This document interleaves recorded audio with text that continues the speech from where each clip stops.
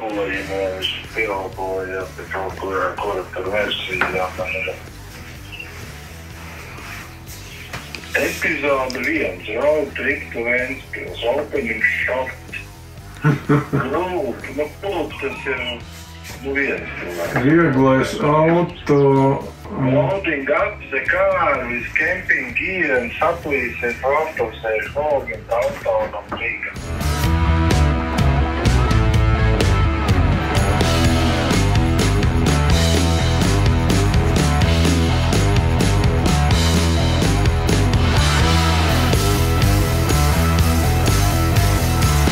Esiet sveicināti raidījumā Nautica. Kā zināms, viena no populārākajām vietām, kur iegādāties lietotas jahtas, ir Zviedrija. Un populārākais zviedru sludinājumu portāls, kur šīs jahtas var atrast, ir blocket.se. Tad esam kārtīgi izložņājuši šo portālu, izpētījuši dažādākās jahtas, dažādākajā cenu kategorijā un uzrakstījuši vēstules daudz zviedriem. Zviedri atbild nelabprāt, jo tiklīdz konstatē, ka mēs neesam no Zviedrijas, ka mēs nerunājam zviedriski, viņi vienkārši mūs ignorē. Līdz ar to nopirkt jahtu Zviedrijā ir diezgan grūti. Tiklīdz sāk uzdot papildu jautājumus, tā sarakste beidzās. Labākais, ko darīt, ir uzrakstīt pērku. Bet šis nebija mūsu gadījums, jo mēs gribējām aizbraukt uz Zviedriju, laivas apskatīt, pārbaudīt un, ja viss patiks, tad pirkt. Ērtākais veids, kā nokļūt Zviedrijā, ir iekāpt mašīnā, doties uz Ventspili. Ventspilī iekāpt prāmī, kas pārcēlas mūs pāri jūrai uz Nīneshāmi. Pēc tam jau ar mašīnu varam apbraukāt laivas, apskatīt 1, 2, 3, 5, izvēlēties un doties mājās. Tieši tādā pašā veidā, kā ieradāmies. Vēl nav neviena laiva ūdenī, visas stāv krastā.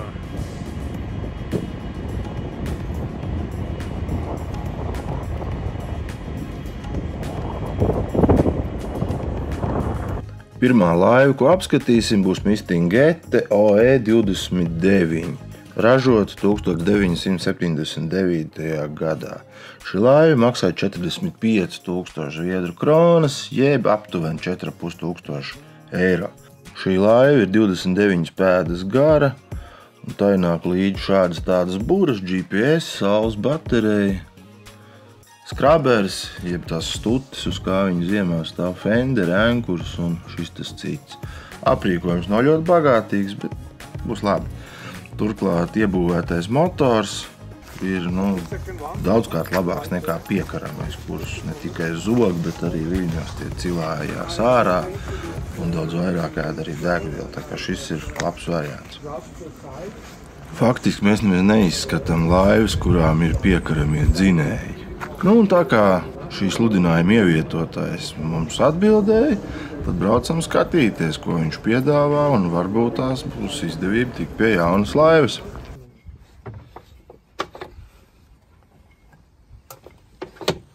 So I can put up the GPS if you want to.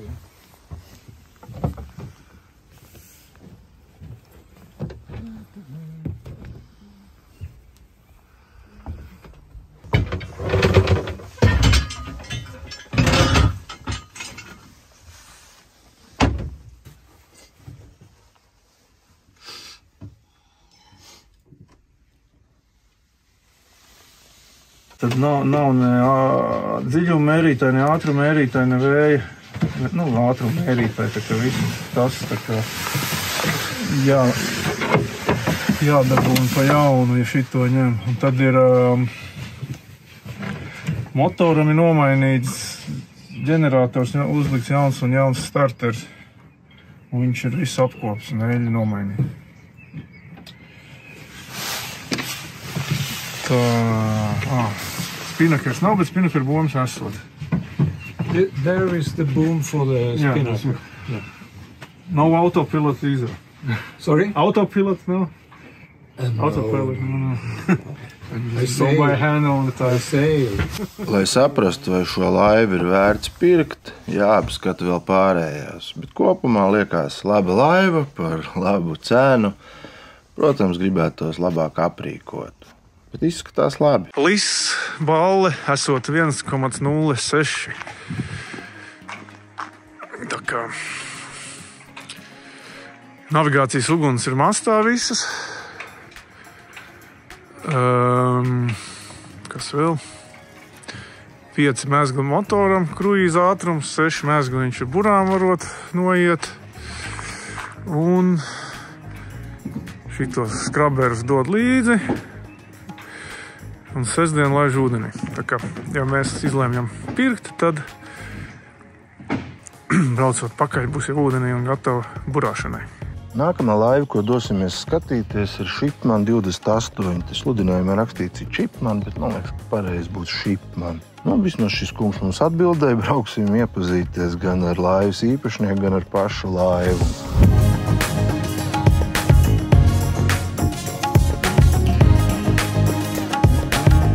Uz ziemeļiem no Stokholmas sastopam eģiptieti.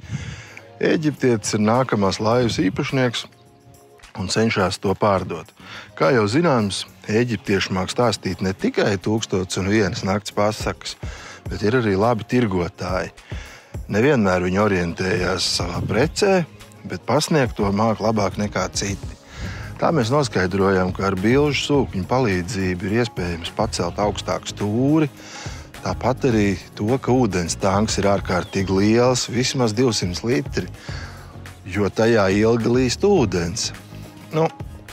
Diez vai šī tik mazai laivai būs tik liels tanks. One is the biggest black one is for giving fuel, so the speed. Yeah, that I know.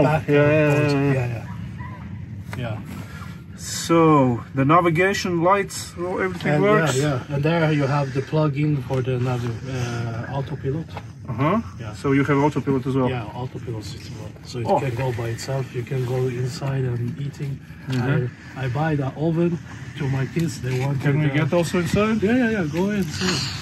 I buy this oven just for they want bagels, fresh bagels. Yeah. You see, I didn't even make the installation.